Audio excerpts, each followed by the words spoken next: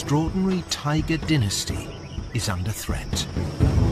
Machli, the Great Mother, has ruled this kingdom for over 10 years.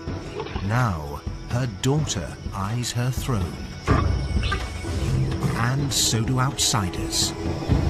But this prize, so difficult to steal, will prove even harder to keep. Fierce battles, dangerous liaisons, and territorial wars lie ahead.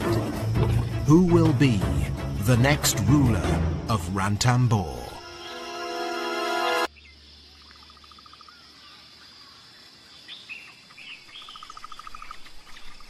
Early morning in Ranthambore National Park, northern India, and a young Bengal tigress is on the prowl. Satra, aged almost 2½, has begun to hone her killer instincts. 6 months ago, she started hunting on her own. The crucial first step to self-sufficiency. Satra spots a potential victim.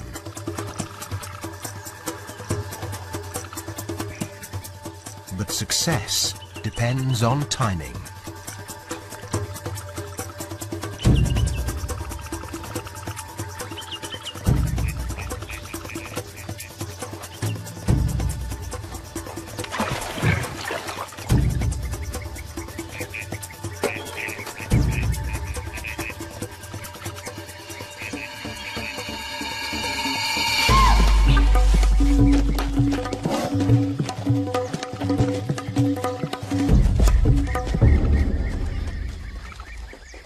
She lacks experience.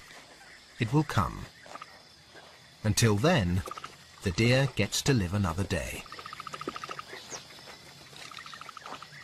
But it's not just dinner Satra's after. She hungers to control a whole kingdom.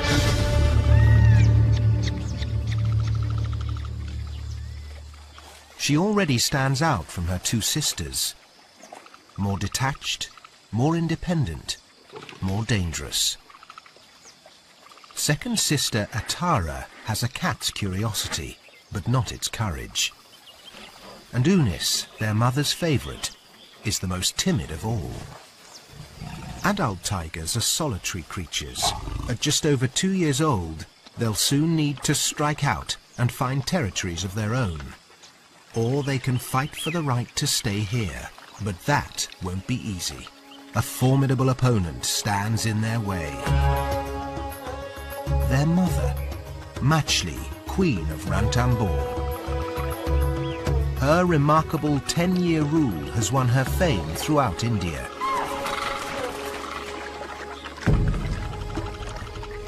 Aged 3, she claimed the throne in daring but classic style, by deposing and banishing her own mother.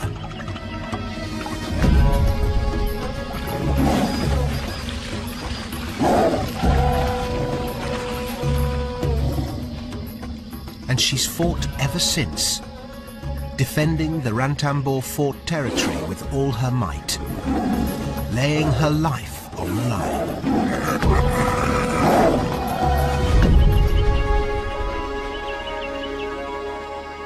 Tigers usually can defend their throne for only 7 to 8 years. Machli's extraordinary 10-year reign attests to her courage and tenacity. And the battle's worth fighting because the stakes here are so high.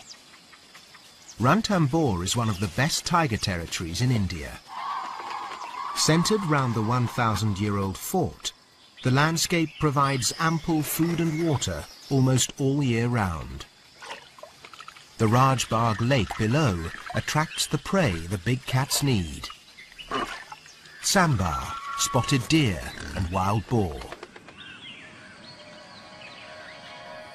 The national park, over 400 square kilometers of wilderness, is one of the last great tiger sanctuaries of northern India. It's a haven for other wildlife too.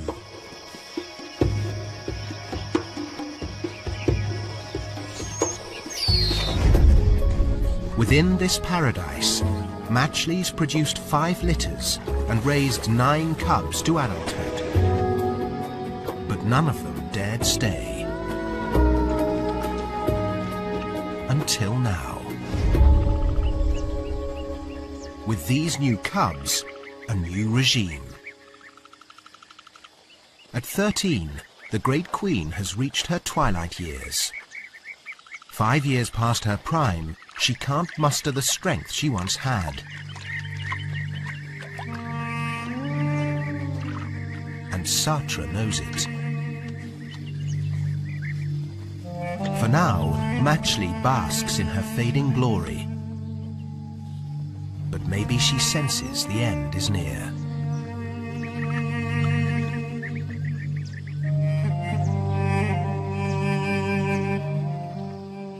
Young Satra, the dominant daughter, already samples the perks of this tiger paradise. And she's sharpening her skills all the time.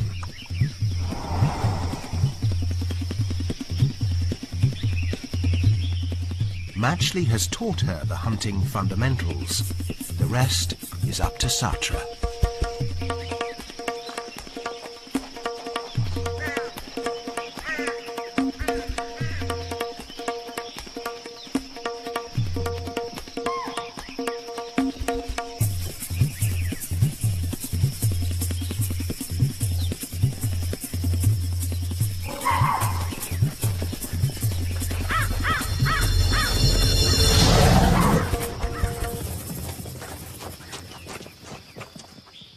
It takes patience, but eventually she catches a fawn.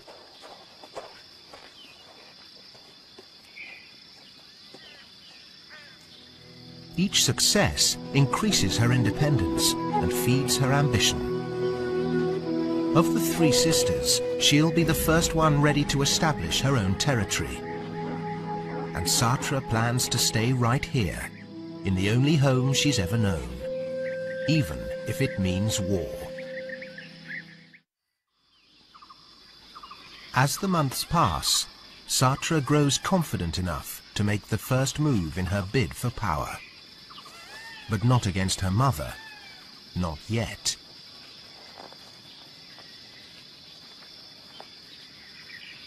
She will have to deal with her family one by one, starting with the weakest.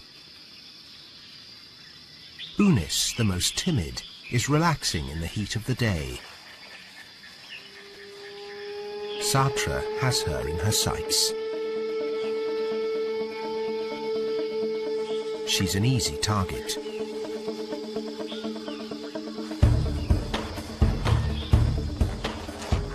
As cubs, the sisters probably stalked each other in play fights, so Unis has no sense of danger.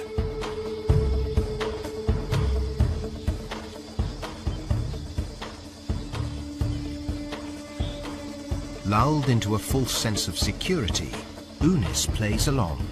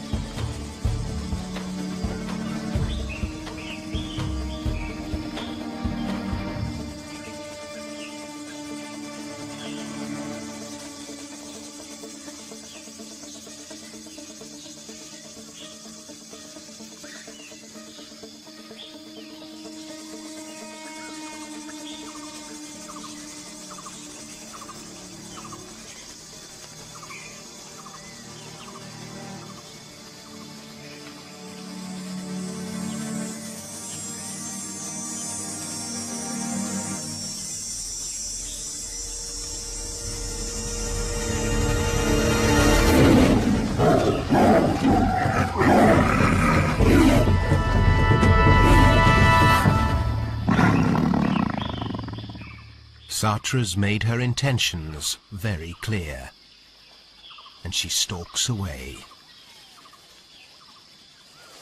The days of innocent sibling rivalry are over. Satra will continue to bully her like this. Unis is now at the mercy of her determined sister. The balance of power within the family has started to shift. With her first victory, Satra's one step closer to claiming the crown.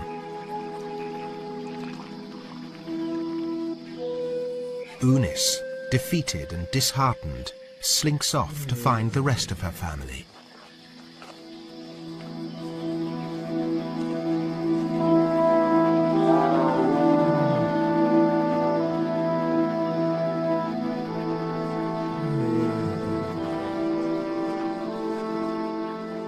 She seeks comfort from her other sister, Atara.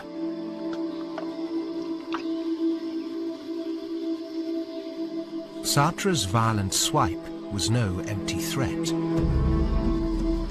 Unis knows if she stays here, she risks further attacks. Unis has no choice. She'll need to find a new territory. This may be the last time these two sisters are together.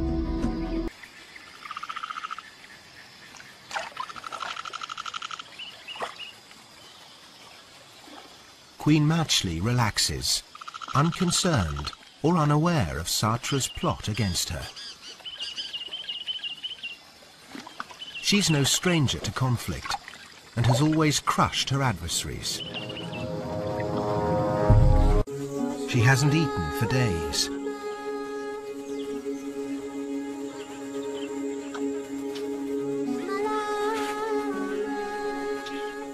To find enough food, Matchley must control a territory of 10 to 40 square kilometers, and it's vital she discovers a water source.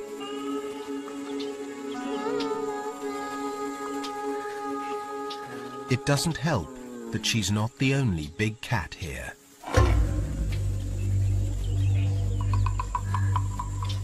Leopards also hunt in these hills.